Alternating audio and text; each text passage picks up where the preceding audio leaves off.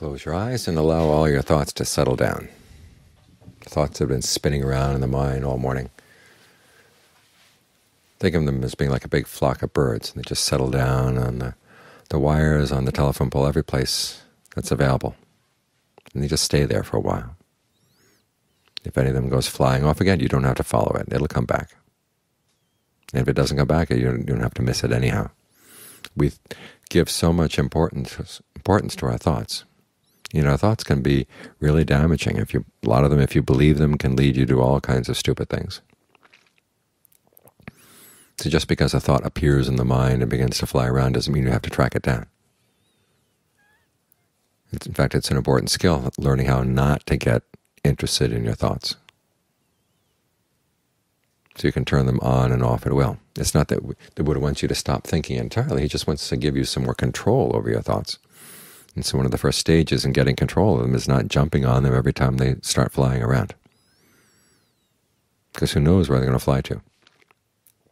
And if you're not skillful in getting disentangled from your thoughts, it can lead you to all kinds of bad places.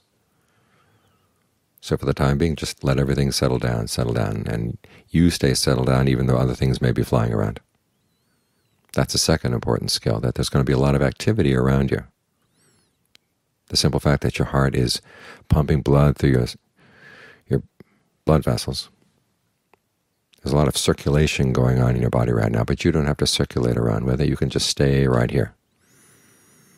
That's to say nothing of all the activity going on around you all the time. Some people think that in order to meditate, they've got to find a quiet cave someplace where there's no noise and no disturbances.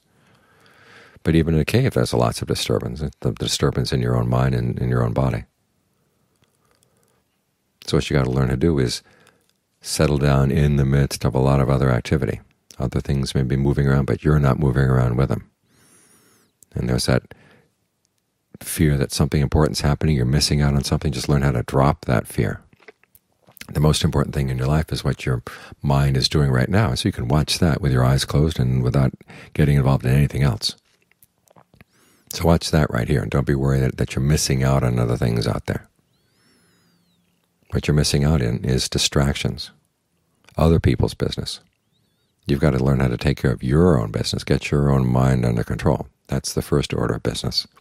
And the first step in that is learning how to step out of your thoughts, not get involved with them. That way, when the time comes, you can step in, step out, and when you know what you're doing, not simply through force of habit. So learn how to settle down in the midst of activity. You stay still even though other things are moving around. Once you've mastered that skill, you've gone a long way to training the mind.